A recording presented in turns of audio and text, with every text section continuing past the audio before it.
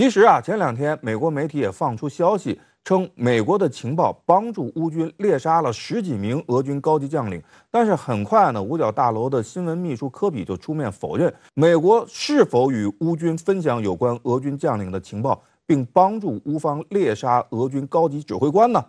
吴先生怎么看？其实美国跟乌克兰的情报合作呢，从2015年就开始了。那么这个俄乌冲突爆发之前，美国加大了对乌克兰的这个情报的支持。这个冲突爆发以后，这个进一步升级。那么值得注意的是呢，就是美国提供的情报，它有的不仅仅是这个原始的情报，有些是经过美国处理和加工的，就是为乌克兰这个定身制作的，就是乌克兰拿到情报以后就可以用，不需要自己再花时间再加工和处理了。所以我觉得这个美国跟乌克兰的这种情报的分享，实际上是达到了美国跟盟友之间情报合作的一个最高的水平。基本上是美国的眼睛长在乌克兰头上。那既然可以实现对海上目标、对陆上重要单个人员的狙杀，美国一定在情报体系中发挥了非常重要的作用。但这一点呢，美国极力在否认，也说明这种高端敏感情报的提供，实际上标志着美国已经参战。如果按照俄罗斯的说法，将进行严厉报复，这个状态下，美国会成为报复的目标。那无论是在战场上进行报复，还是通过其他手段进行报复，美国将承受极为严重的后果。那么从军事、政治、经济等几个方面看，俄军还打得动吗？俄方能够支撑战事的长期化吗？吴先生，我想从他这个战争第2阶段的目标来讲，就是主要集中精力在东部顿巴斯地区。那么这个应该讲对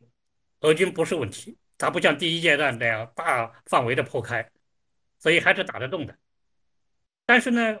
如果战争长期化，这个肯定是对俄罗斯不利的。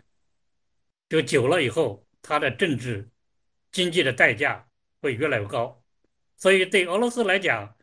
就是怎么样的这个结束战争，尽快结束战争，可能是他下一阶段要重点考虑的问题。但是要实现这个目标，他有可能先要加大军事行动的力度，升级对乌克兰的军事压力，这样才能够促使乌克兰进行认真的、有意义的谈判。当然，俄罗斯方面还是有些优势，因为毕竟这个战争不在俄罗斯本土啊，是吧？是在乌克兰本土，所以俄罗斯内部呢，现在生产还在进行啊，所以双方就进入打消耗阶段。那么打消耗阶段呢，肯定有一个重要的节点或者重要的一个关节点吧，就是俄罗斯要得想办法切断这个西部乌克兰，通过西部乌克兰啊，这个北约源源不断的军事援助，所以现在俄罗斯肯定也在想办法。这个打击北约的这个武器供给路线，这个方面现在是目前看效率不高。这个如果这个问题它不解决，我觉得它那个这个扭转战局就很困难。至于说俄罗斯会认输，我觉得这个可能性没有，因为战事一开，你死我活，一认输，那俄罗斯下场就非常惨。所以我觉得认输呢是可以排除吧。然后俄罗斯直接进攻北约的力量，包括进攻打击美国的卫星，我觉得也排除啊。更多的可能性就是熬啊，就是花很大的代价，这个然后一步一步这个往前攻，然后在乌东地区吃掉乌克兰的主力部队，在南部地区打通从俄罗斯本土啊到敖德萨这个南部通道。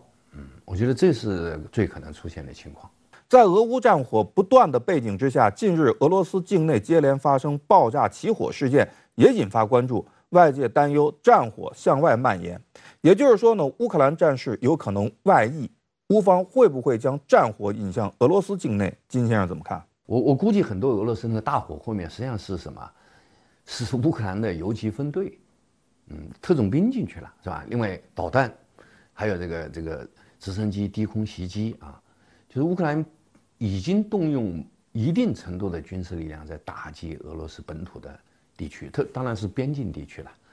但是大规模的反攻应该可能性没有，因为大家都知道，就装甲力量来讲啊，